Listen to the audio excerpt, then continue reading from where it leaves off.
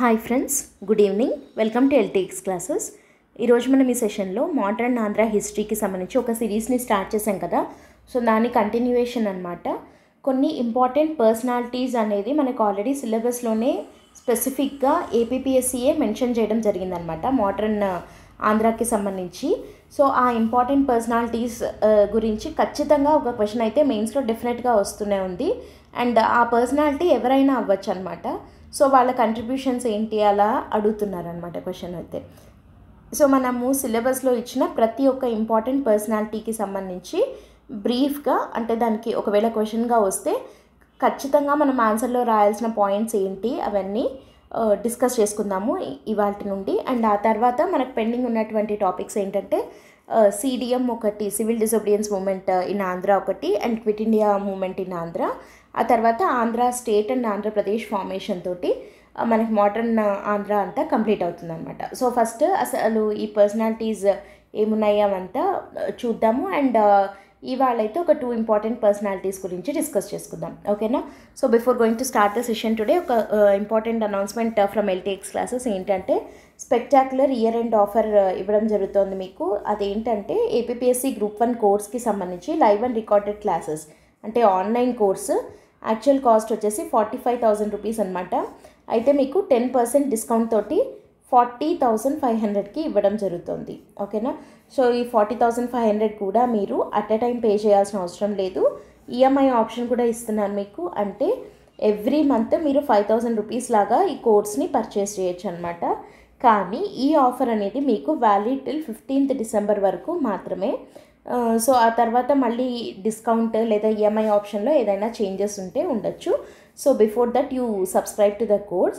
And కొత్త batches వచ్చేసి January 1st నుండి స్టార్ట్ అవబోతున్నాయి.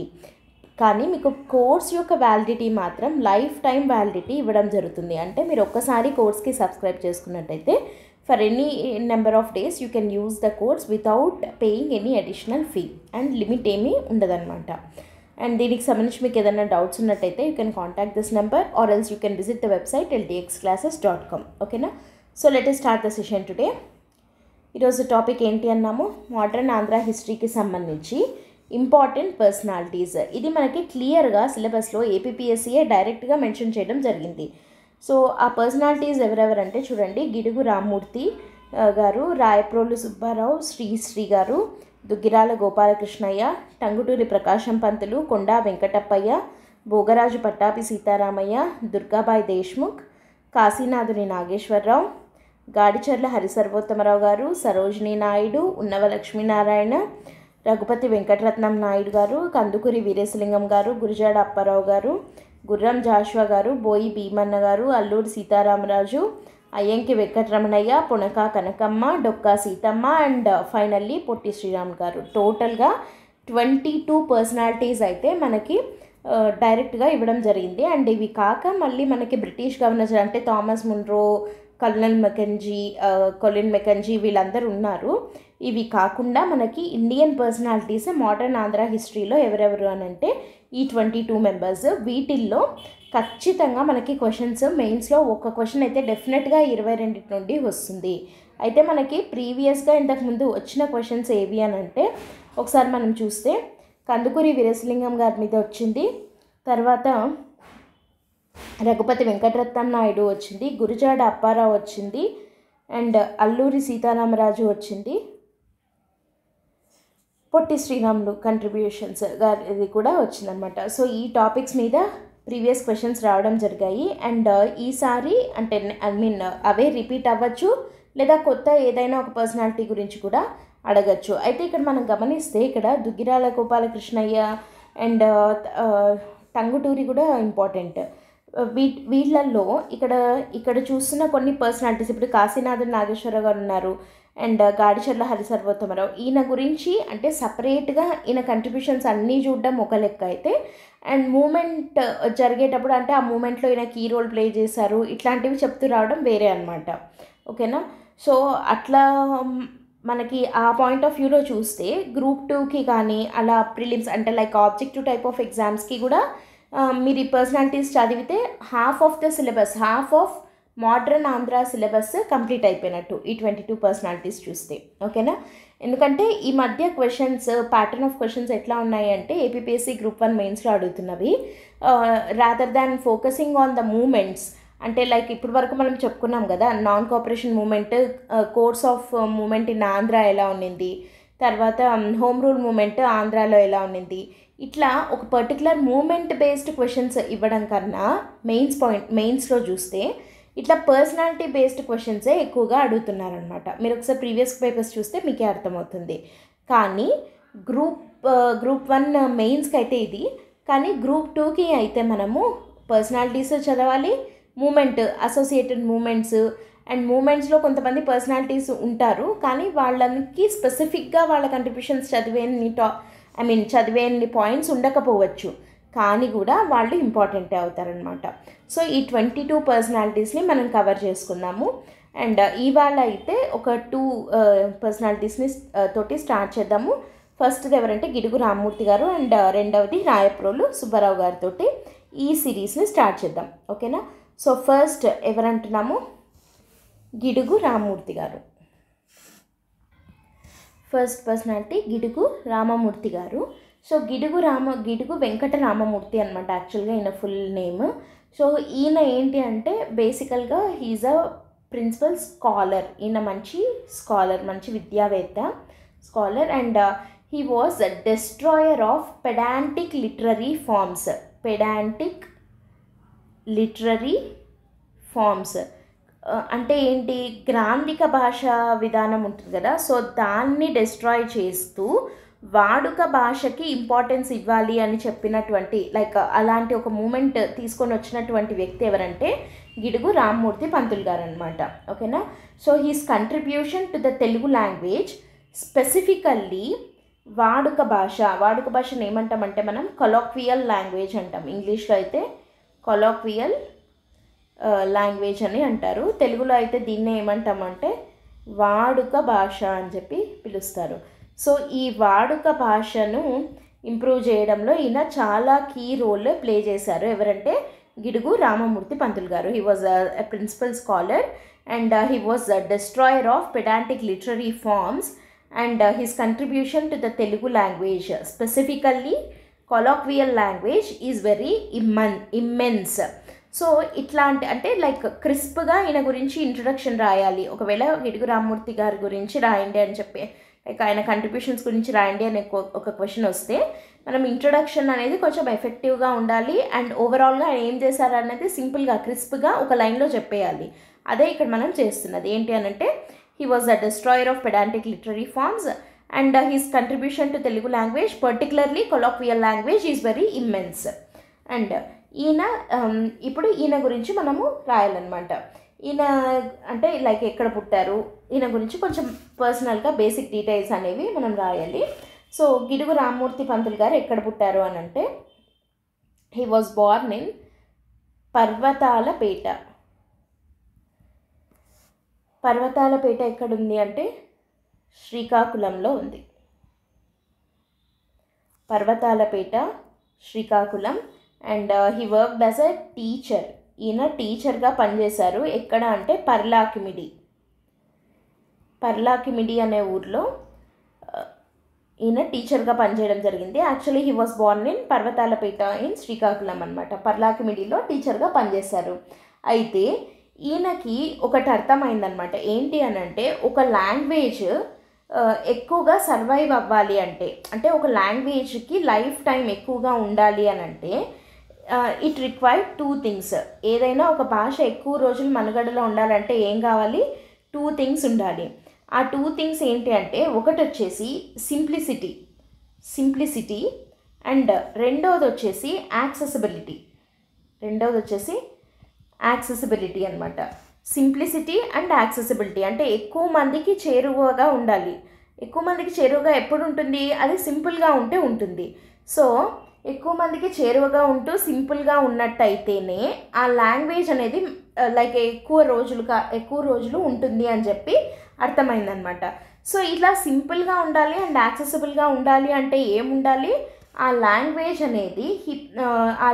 అనేది ఇట్లా పెడాంటిక్గా అంటే లైక్ ఈ గ్రాంధికంగా ఇలా ఉండకుండా ఎలా ఉండాలి, లూసిడిటీ అనేది ఉండాలి అని అంటే సింప్లిఫైడ్ ఫార్మ్ ఆఫ్ లాంగ్వేజ్ అనేది కావాలి అని చెప్పి, లూసిడిటీ కావాలి టెక్స్ట్ బుక్స్లో, లేదా తర్వాత కొన్ని గ్రాంధిక పుస్తకాలు ఉంటాయి కదా, సో అలాంటి పుస్తకాలన్నీ ఒక లేమ్యాన్ అర్థం చేసుకొని చదివి మాట్లాడలేడు అంటే అప్పుడు ఏమవుతుంది, తెలుగు అంటే అదేదో ఒక కాంప్లెక్స్ లాంగ్వేజ్ అన్నట్టు అయిపోయి ఎవరు మాట్లాడరేమో, అంటే ఆ తెలుగు లాంగ్వేజే ఒక చోటికి ఆగిపోతుందేమో అన్న దీంతో ఆయన ఆ language he realized that in order for a language to survive it required two things అని చెప్పి ఆయన అర్థం చేసుకున్నారు. అదేంటంటే సింప్లిసిటీ ఇంకా యాక్సెసిబిలిటీ.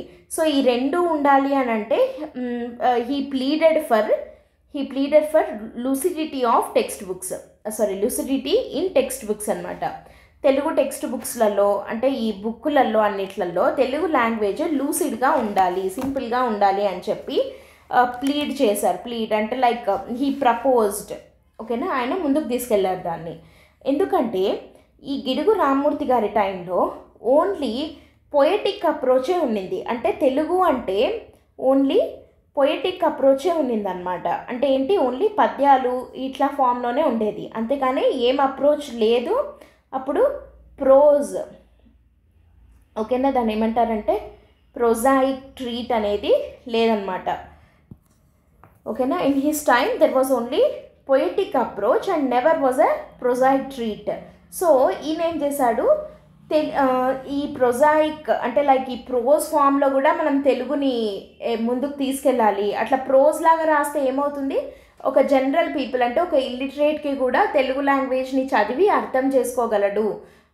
అప్పుడు మాత్రమే, అదే కదా ఇక్కడ అనుకున్న మనం, యాక్సెసిబిలిటీ అనేది ఉండాలన్నమాట. అంటే జనరల్ మాసెస్కి అర్థమయ్యే లాంగ్వేజ్ ఉండాలి అని చెప్పి తెలుసుకున్న ఈయన ఏం చేశారు అని అంటే ఈ ప్రొజాయిక్ ట్రీట్ ఆఫ్ ద లాంగ్వేజ్ కోసం హీ లాంచ్డ్ ఏ మంత్లీ, ఒక మంత్లీని లాంచ్ చేశారు, ఓకేనా, ఒక మంత్లీ మ్యాగజైన్ టైప్లో లాంచ్ చేశారనమాట. దాని పేరు ఏంటి అని అంటే దాని పేరు తెలుగు,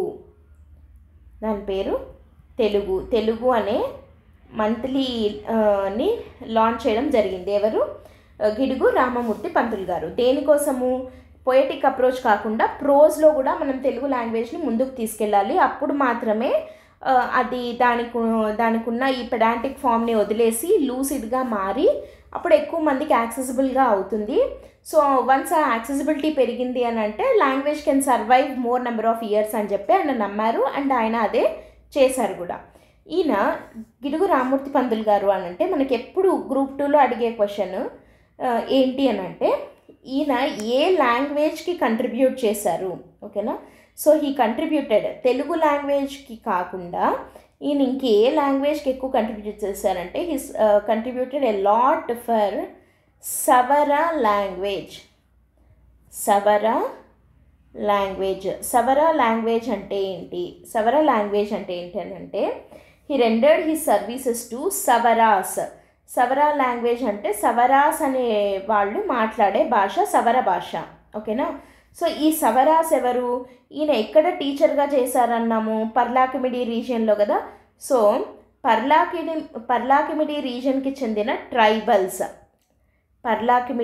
రీజియన్కి చెందిన ట్రైబల్స్ మాట్లాడే భాష వాళ్ళని ఏమంటారంటే అక్కడ ఉన్న ట్రైబల్స్ని సవరాస్ అంటారు అండ్ వాళ్ళ లాంగ్వేజ్ని సవర లాంగ్వేజ్ అని అంటారనమాట.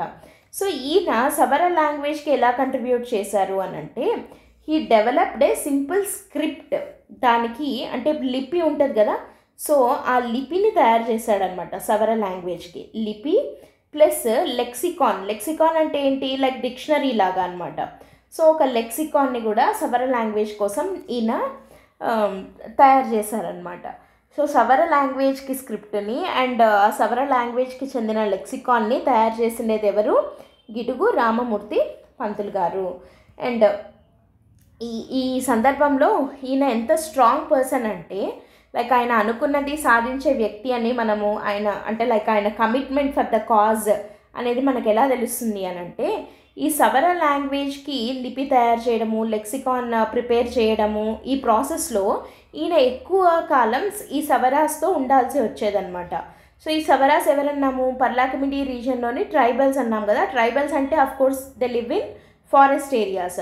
సో ఈయన ఫారెస్ట్ ఏరియాస్లో సవరాస్తో పాటి ఉన్న టైంలోనే he was attacked by malaria అనమాట. ఆ అడవి దోమలు ఉంటాయి కదా, సో వాటి వల్ల మలేరియా అటాక్ అయ్యి ఆయనకి మెడికేషన్ చేసే ప్రాసెస్లో హీ బికేమ్ డెఫ్, అంటే ఆయన చెవిటివారు కూడా అయిపోయారనమాట. కానీ ఆయన కమిట్మెంట్ని మాత్రం డ్రాప్ చేయలేదు. So he was so much committed. ఎందుకంటే ఆయన మలేరియా అటాక్ అయినా, ఫీవర్ వస్తున్నా మెడికేషన్ తీసుకుంటూ కూడా ఆయన తయారు చేశారు. అండ్ ఆ ప్రాసెస్లో ఆయన డెఫ్ కూడా అయ్యారు, కానీ దాన్ని వదలలేదు. Finally he was successful in developing a script for several language and also preparing a lexicon for the same language అనమాట. ఓకేనా, అంత గొప్ప వ్యక్తి గిడుగు రామ్మూర్తి పంతులు గారు. And he propagated his ideas through lectures. ఆయన ఐడియాస్ని లెక్చర్స్ ద్వారా ప్రాపగేట్ చేసేవారు. And he wrote some articles. ఈ ఆర్టికల్స్ పేర్లు ఇంపార్టెంట్ మనకి. కొన్ని ఆర్టికల్స్ రాసేవాళ్ళు అనమాట ఈయన. సో ఆర్టికల్స్ పేర్లు మనము బై హార్ట్ చేయాల్సి ఉంటుంది. అవి ఏవేవి అని అంటే గద్య చింతామణి, గద్య చింతామణి అండ్ బాలకా శరణ్యం,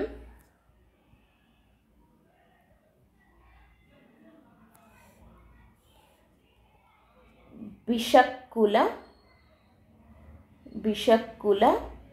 భాషా భేషజం. ఓకే, సో ఇవి ఆయన రాసినటువంటి ఆర్టికల్స్. ఒకటేంటి గద్య చింతామణి, బాలకా శరణ్యం, బిషక్కుల భాషా భేషజం. ఇక్కడ మీరు చూస్తే గద్య లేదా భాష ఇట్లా వచ్చినప్పుడు అంటే లైక్ భాషా భేషజం అంటే లైక్ ఇక్కడ ఆ గ్రాంధికం వద్దు, సింపుల్ తెలుగు కావాలి అన్నట్టు అనమాట. అండ్ గద్యం, మనం పద్యం గద్యం అంటాం కదా తెలుగులో, పద్య భాగం గద్య భాగం ఇట్లా చదివే ఉంటాము. సో పద్య భాగం అంటే ఏంటి, పోయటిక్.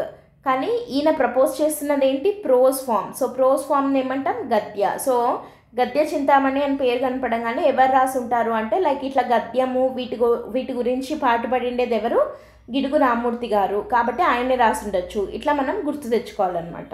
ఓకేనా, సో ఇది.